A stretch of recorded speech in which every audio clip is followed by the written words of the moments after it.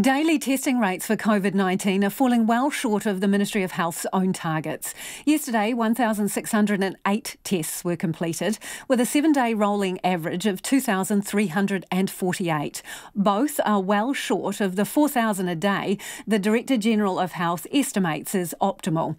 And while there is currently no evidence of community transmission in New Zealand, Dr Ashley Bloomfield says if there are new cases, the threshold to recommend lockdown restrictions will be low.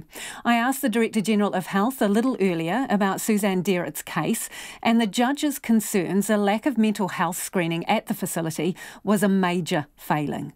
Everyone going into managed isolation, as they go in, does have a full assessment, and that includes any mental health needs now, and that if those needs are identified either when they go in or during their stay there, we have got trained staff who can help, both the nursing and other health staff who are there on a 24/7 basis, but also they can call up and get support from specialist mental health services. So I think that area has been greatly strengthened. So what is on offer in terms of proactive, routine mental health screening as people come into isolation? Well, they're asked about any needs they have, including physical or mental health needs, and those are assessed by the nurses. And if they're found to have needs right there at entry, then specialist services can be brought on board. There are also daily check-ins, of course, by the nursing staff and other staff.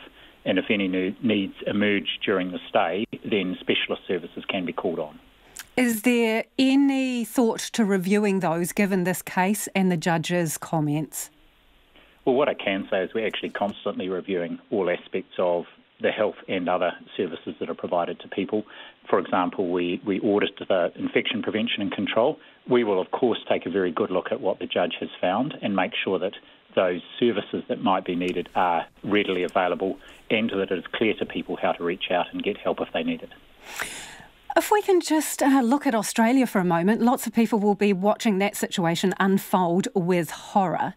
And it reminds us of our tight lockdown here. So if at any point we get community transmission again in New Zealand, do we go straight to level 4 lockdown?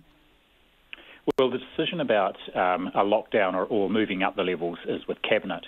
Of course, our mainstay is to identify early if we've got any cases of community transmission so that we can actually put in place measures to ring-fence, contact trace and isolate people without having to go into a lockdown situation. So that's why we've used the time over the last few months to absolutely strengthen that national contact tracing capability and capacity.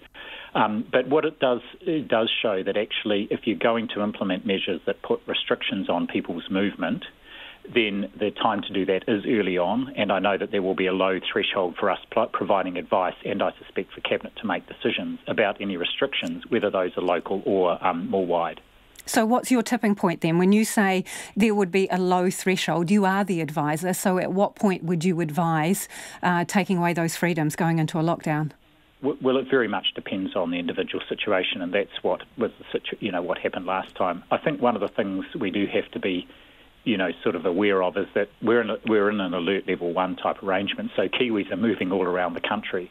And as we've found, for example, with the contact tracing we've done on the people who might have been where the chap who's turned up in South Korea, and there's been a woman who's turned up in Australia who have tested positive, we're not sure that they were either infected or infectious here, but we've done quite wide contact tracing. And in the case of the South Korean person in that investigation, that's involved Auckland, Christchurch and Queenstown. We haven't hesitated to do that, but what it does show is if we do get a case, it may well be someone has been, more than just in their local area, and so the contact tracing and the follow-up would need to happen across the country. So community transmission doesn't necessarily mean restricted movement, or does it? It doesn't necessarily mean, because the idea here is that we implement immediate processes around contact tracing, self-isolation and testing of potential close and casual contacts. And the whole aim of doing that early and of really scaling up our contact tracing capability is to avoid putting restrictions on movement. So saying, we won't hesitate to provide advice if we think that's what's needed to actually contain things. What we've seen, of course, if you contrast New South Wales with Victoria, is they have deployed that very rapid testing, contact tracing, and so far much lower numbers of cases, and they haven't had to put any restrictions on movement, even though they've got cases each day.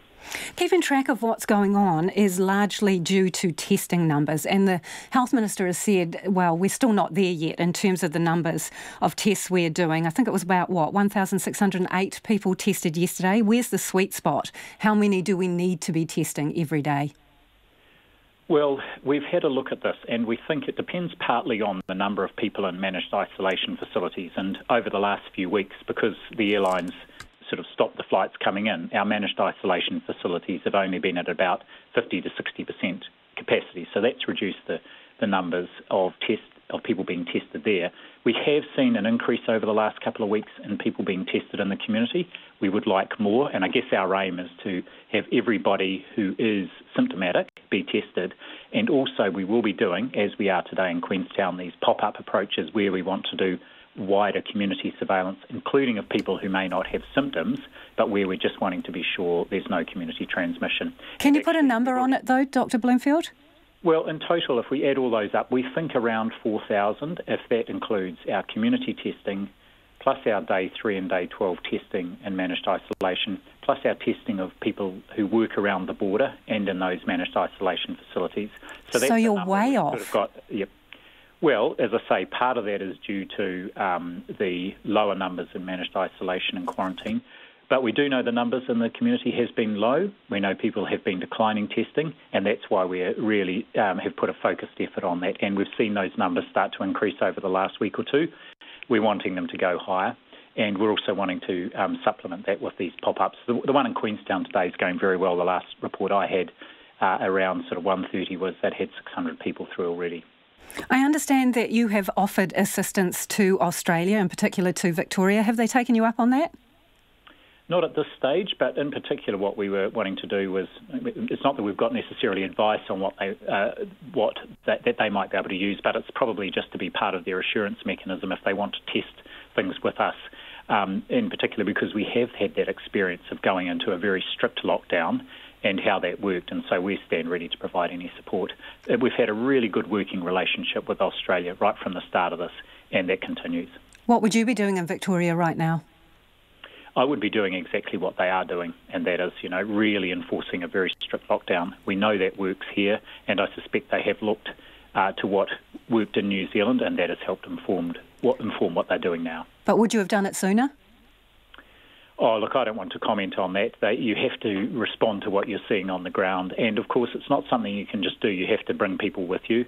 I think they've reached that conclusion, and I think that, they're confident that once they enforce a strict lockdown, that they will get the result they need, which is to break the chain of community transmission. And do you think it is strict enough right now?